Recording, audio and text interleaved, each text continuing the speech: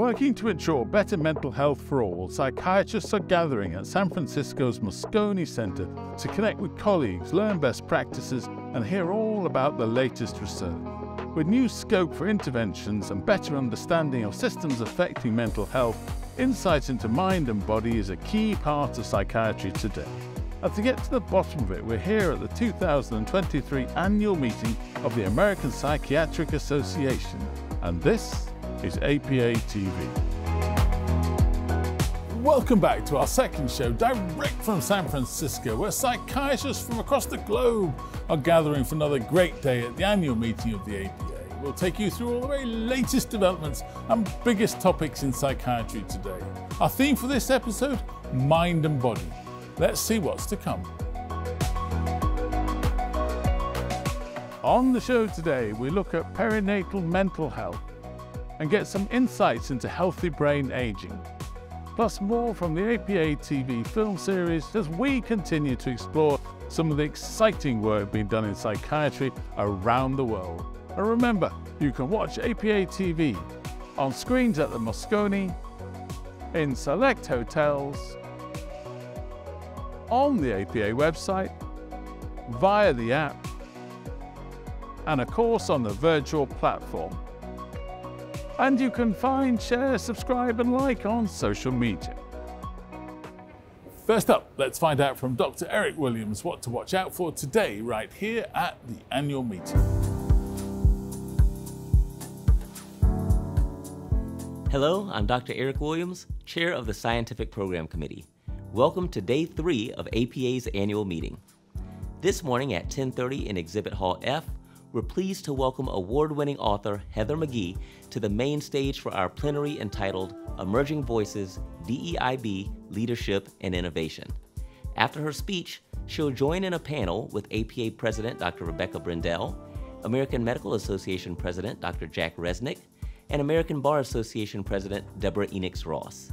They will discuss the role and responsibility of our professions in advancing diversity, equity, inclusion, and belonging in America.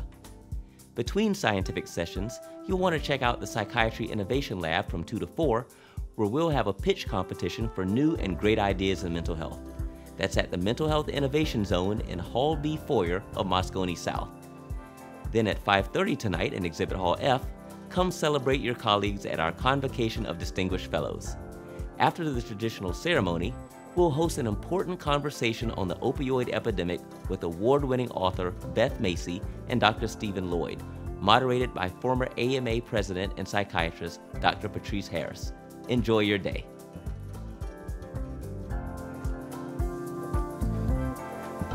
Now, to a center who know that mental health care is key to healthcare in general, let's take a look at the Metro Health System's Behavioral Health Center. The path in relation to behavioral health began in the 1990s when Dr. Terry Stanson joined Metro Health. And it was a path that was associated with innovation in relation to behavioral health care and really addressing the acute needs, the early needs in relation to stress and trauma in pediatric populations. I believe Metro Health does treat the whole person and focuses on patient-centered care. So whatever the specific needs of that person is what we try to meet. The future of Metro Health is really centered around ensuring access to services within people's communities, where they want to be seen, how they want to be seen. It's intended to be patient-centered with a population health focus, so that we know where the resources are needed and so that we can support them.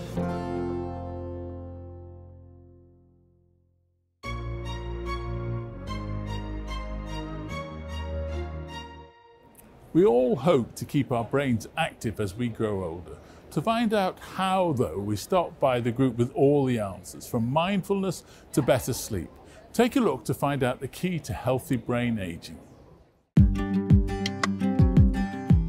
Healthy brain aging implies, as you get older, that you are maintaining mental acuity and well-being into old age. The World Health Organization says that there's over 55 million people who have Alzheimer's or some sort of a major neurocognitive disorder, dementia. So anything that we can do to promote healthy brain and aging is really, really important. To achieve healthy aging, there are a number of different components, and some of the ones that are especially important are appropriate exercise, appropriate diet and nutrition, proper sleep, and mindfulness. We can show why exercise is beneficial. You see changes, structural changes in the brain. You see changes in molecules such as BDNF and inflammatory markers that help prevent this cognitive decline that we see with aging. Whereas with cognitive exercises, you don't see the same kind of mechanistic data available. However, cognitive activities such as learning a new language or staying connected with your friends and family or learning a new task such as a musical instrument, they all have shown to help prevent cognitive decline. So there's no perfect prescription, but any activity is good. It could be hiking, running, swimming. So do it regularly and stay connected. That's the best advice that we can give right now. Sleep affects mental health at every age. We need sleep to function on a daily basis in our lives, emotionally and cognitively. If you're not sleeping well at night, I think the first thing I recommend to all my patients is to sort of assess your environment and figure out, is your environment conducive to sleep? Is the temperature right? Is the lighting dim enough? You know, are you being distracted by electronics? Also looking at some of your medications. Could any of your medications be keeping you up at night? But there are definitely many things that we can do to improve our sleep that don't require prescriptions. Diet over the years makes a difference in brain health, cognitive health, and also emotional health as well. In general, we know that there are certain diets that are bad for the heart because the heart is an in organ. It receives nutrients and oxygen. So any diets that lack problems and cause problems for the heart will also be problems for the brain as well. Our Western diets, with its heavy emphasis on pizzas or burgers and fries, high salty foods or high fat foods or sugared drinks, these things actually cause problems in the long term for supporting the organ like the heart or the brain itself. However, there are some things that are good for the brain. In fact, it's been found that the Mediterranean diet or the DASH diet are heart-healthy diets. And similarly, those diets are also good for the brain as well. Mindfulness can be helpful to people of all ages, but in older adults it's especially helpful with reducing stress, anxiety, depression, and helping to manage pain. You can do things like, meditative breathing, mindfulness-based nutrition, body scan. Those are different kinds of techniques that mindfulness practitioners will engage patients or clients in. And when you're choosing somebody to help you clinically, it would be important to have a practitioner who also practices mindfulness. It can be very, very useful and helpful.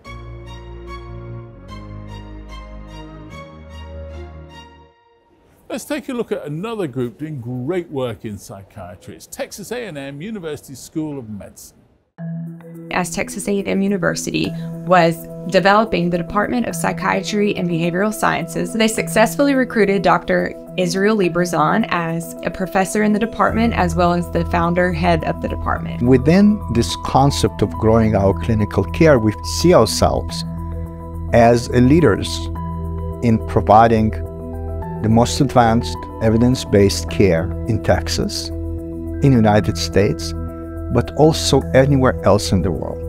We felt moral obligation to extend a helping hand to Ukrainian people. The main goal of the project is to provide evidence-based care to Ukrainian people traumatized by war. The department continues to enhance the development of innovative training programs, research collaborations, and the expansion of clinical services to support the department's mission of patient care, education, and research.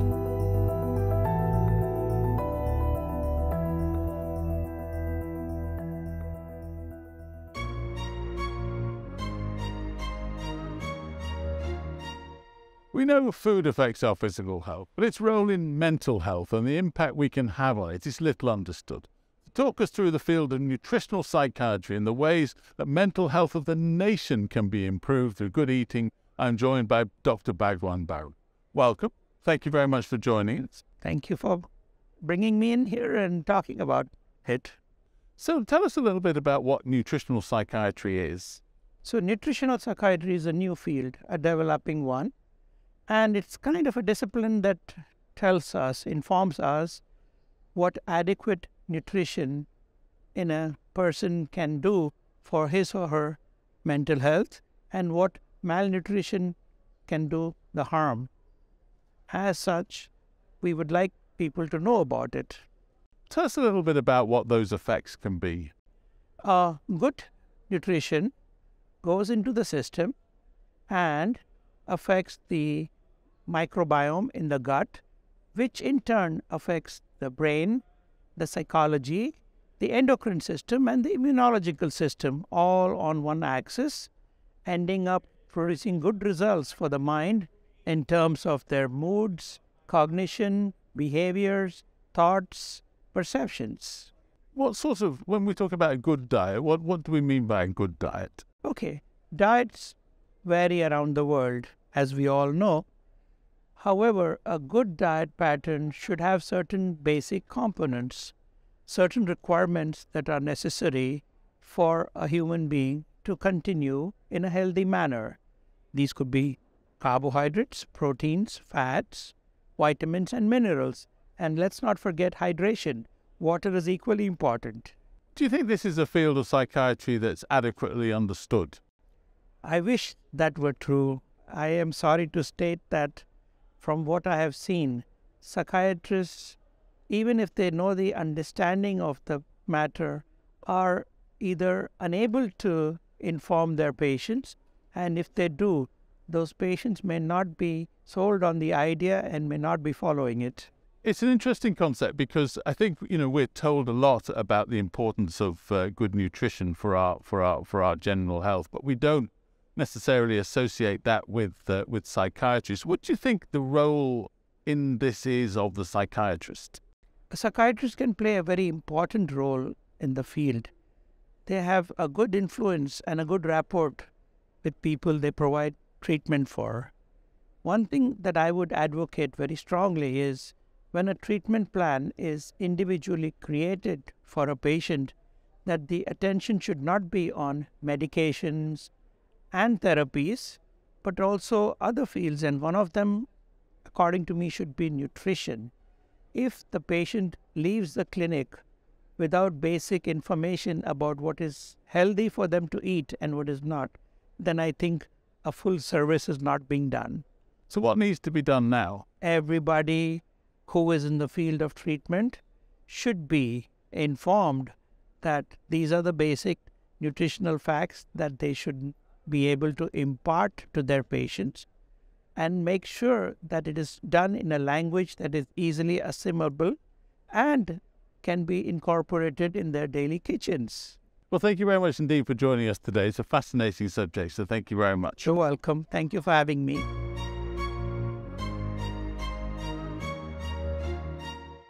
Next up, let's go to the Autism Center at the Child Mind Institute. Children with autism are very different from one another, and being able to understand as early as possible who needs support, what type of support they need, and when is critical to transform the life of children. The Autism Center at the Child Mind Institute is a hub where clinicians and scientists meet together to try to understand what are the needs of each individual with autism, each child and their parents, by providing the best evidence-based intervention and improving knowledge, increasing knowledge, investing in science. The Autism Center at the Child Mind Institute has comprehensive evaluation services where we provide gold standard evaluations for children who either have or are suspected of having autism or other related neurodevelopmental disorders. And we have evidence-based treatment services that start with children as young as toddlers all the way up through young adults.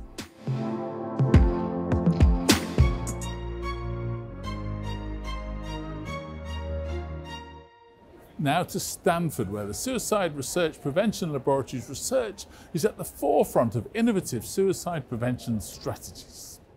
Suicide continues to account for approximately 1 life lost every 40 seconds. Our program utilizes cognitive, biological, and behavioral testing paradigms with an emphasis on translational therapeutics for suicide prevention across the lifespan. We've been fortunate to work with partners such as the NIH, DoD, the White House, and others to guide national suicide prevention initiatives. Our mission is to identify novel therapeutic targets for suicide prevention, including early efforts to establish sleep and suicide prevention as a unique subfield within suicidology. Suicide rates have remained alarmingly intractable over time and in some cases have even increased. This motivated development of our NIH and DoD-funded suicide prevention clinical trials testing efficacy of a non-pharmacological insomnia treatment among high-risk civilians and military veterans. Everything essentially improved. I know that together we can change the landscape of suicide prevention in our lifetime. Even one suicide is too many if that person is our loved one.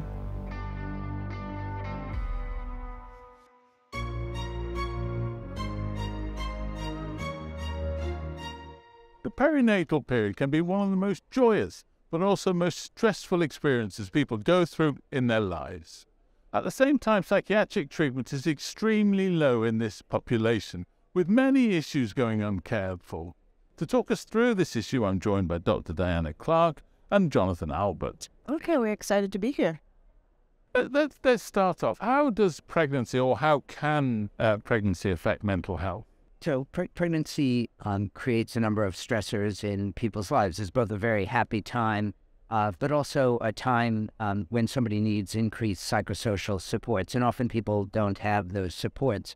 It's also a time of significant biological change. So many of the endocrine changes and hormonal changes during pregnancy predispose toward mental health problems, particularly if somebody has a history of mental health issues in the past or substance use disorder problems. So it's a time of both elevated happiness and a time of elevated risk for mental health and substance use problems. And how common is that? How often do those issues appear? It's quite common. It's mental health problems and substance use problems are highly prevalent in the general population. There seems to be an elevated rate of both mental illness and substance use during the time of pregnancy and shortly postpartum.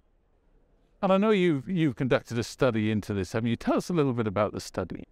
So the study came about with pregnant persons reporting anecdotally that when they if they have mental and substance disorder issues and they want to become pregnant or they do become pregnant, that they're being dropped by their behavioral health providers. And part of the issue that came up, and the CDC Foundation had this request for proposal to kind of address this issue. Is this real? And so the project came about where we really wanted to understand this issue. Is it real? And we really wanted to understand it not just from the pregnant person's perspective. We wanted to understand it from the behavioral health provider's perspective. And when I talk about behavioral health providers, I'm talking about psychiatrists, psychologists, nurse practitioners, counselors, social workers. And so we wanted to understand it from all of those perspectives using a different kind of methods. So we wanted to do focus groups where we hear the issue from these different groups, and then also collecting from survey data to kind of understand the issue quantitatively. Does this make sense? So that's what we've actually done. And the project itself has been guided by a panel of experts, including researchers and clinicians who focuses on perinatal mental health. And Dr. Alpert is the chair for that advisory panel that we do have. And what did you find? So some of the issues that we do find, we do hear pregnant persons saying, yes, when I do have mental health issues, sometimes my provider focuses on the obstetric care and doesn't necessarily pay attention to the symptoms that I'm reporting. And some people have actually talked about when I go in and I'm pregnant, if I'm on a medication, sometimes my provider will stop that medication and nothing is done thereafter. And so I have to struggle with these symptoms. And so we found that in our focus group material, some just the information that we got from interviews, but we also found it in the survey data. Did you find that women through pregnancy got psychiatric support they needed? There's a lot of variability among providers in this level of comfort, and that was something that came across in focus groups. Some people have had training. They feel pretty confident about their ability to continue treating people who they treated before who are now pregnant, or to accept new patients who are pregnant or postpartum. Other providers don't feel that they've had access to the training that they would need to feel comfortable, and don't have people in their area, particularly in rural areas of the country, don't have access to people they can refer to who have the expertise that's needed. And so those people who are pregnant or postpartum who are treated by people who don't feel comfortable fall through the cracks because they really don't have anybody in their circle who has the expertise that's needed. So I know you're doing a session here at the conference. What's your message going to be to delegates here? Perinatal mental health care really matters. It matters for the birthing person, the person carrying the child, and it also matters for the child, the fetus. And so it is important for these perinatal mental health issues to be taken care of. And that the fact that we do have gaps in care, we have gaps in training. And as an organization that trains psychiatrists or a professional organization, it is really important for APA to be at the forefront in kind of guiding some of those training needs that are necessary. Thank you both so much indeed for joining us. Really interesting. I hope the session goes well, and thank you. Thank you so much.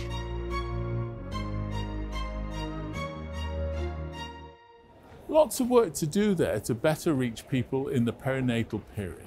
Now to a centre already providing state-of-the-art maternal mental health services right here in the Bay Area.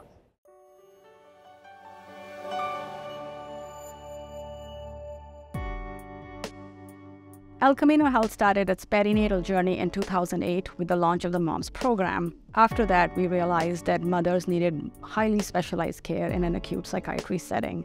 We did a pilot in collaboration with other perinatal units. And after a great deal of work and collaboration, we launched our own perinatal unit in 2020. It is one of its kind in the country with the most robust treatment planning to address both the mother's needs as well as the needs of the baby. In addition, we have probably the most robust discharge planning anywhere in the United States. Mental health treatment takes a village, and I think it requires us to understand the whole individual, who they are as a person and what they need to thrive. I think it requires the support of the therapist, the psychiatrist, as well as the family. I think it really requires involvement of a whole team to help somebody move through their mental health journey.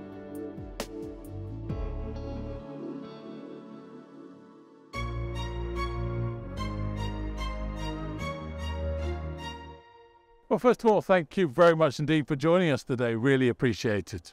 Thank you for having me. So I know a lot of folks here will know, but for those who don't, tell us a little bit about the work of the foundation. So my name is Raul Andrews. I am the executive director. Our mission is very straightforward. We are trying to advance the mental health and well-being of individuals and communities where they live, learn, work, worship, and play. So tell us a little bit about some of the campaigns you're running. So our framework is called Notice, Talk, Act, or NTA. And the NTA framework really is all about noticing when somebody's behavior is out of the ordinary or off the spectrum. Once you've noticed somebody in crisis, then the question is, how do we have courageous conversations using bridge words so you know how to talk more effectively to get some information that can be helpful? And then when we get to act under the Notice, Talk, Act framework, really what we're trying to do is make sure that we're not just saying there's a one-stop, one-size-fits-all. There could be a range of things that might help a person or a family in crisis. You got to have that tool belt equipped so you're able to do that. So we've heard a lot at the conference about the Mental Health Care Works campaign. Now, I know you're heavily involved in that. Tell us a little bit about that campaign. So the Mental Health Care Works campaign is an umbrella mental health literacy campaign that is designed to change the narrative on awareness, on attitude, and behavior. And so what happens, what we expect to see, is that people are going to learn their mental health conditions are indeed treatable. And we just want to talk about treatability.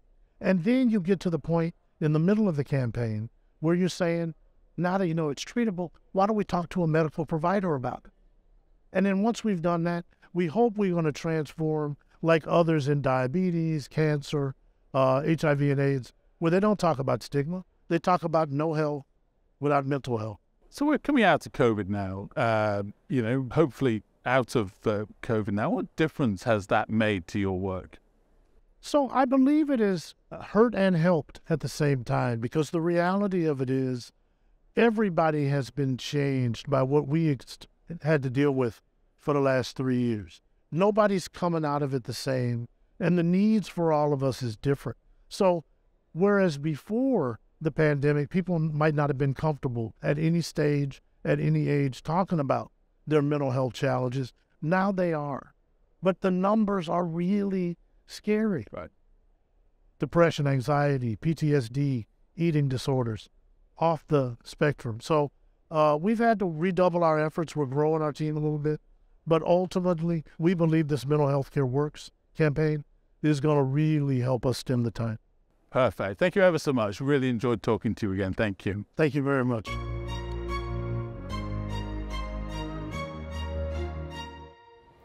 Keep a lookout for the Mental Health Care Works campaign and make sure to get involved. Off to Germany now, where the Berlin Mental Health Institute is providing comprehensive modern treatment for all its patients. The MHI is a modern treatment facility for patients with different psychiatric disorders. We provide patient-centered, individualized treatment in the scope to get rid of the disorder and to foster personal growth. You and me look carefully that only treatment options are included in our treatment package, which have a really solid research background. We have a wide range of different therapies and treatments, such as psychoeducation, body psychotherapy, art therapy, and once a week our cooking group.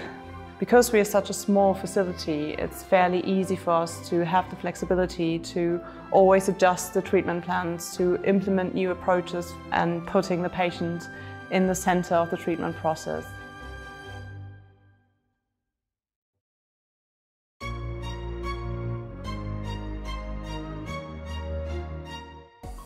Great work there in Berlin. Now that's all we've got for you today as the sun sets on the Golden Gate Bridge, but we're just halfway through the 2023 APA TV series and there's lots more to come. Tomorrow we speak to this year's President, Rebecca Brandel, and discuss using AI to prevent suicide as we focus on technology and psychiatry. And remember, you can watch APA TV on screens at the Moscone, in select hotels, on the APA website, via the app, and of course on the virtual platform. And you can find, share, subscribe and like on social media. Thanks for watching. Make sure to be back tomorrow and we'll see you then.